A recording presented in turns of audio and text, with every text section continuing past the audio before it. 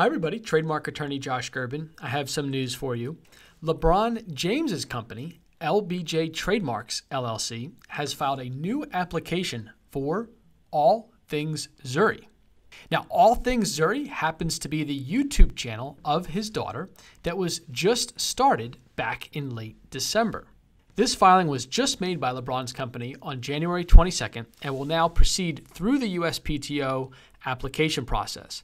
It will first be reviewed by an examiner in about 4 months, and if approved, will ultimately register about 8 to 10 months from now.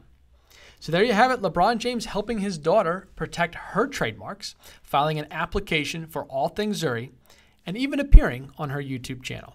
I hope you enjoyed, and I'll talk to you next time.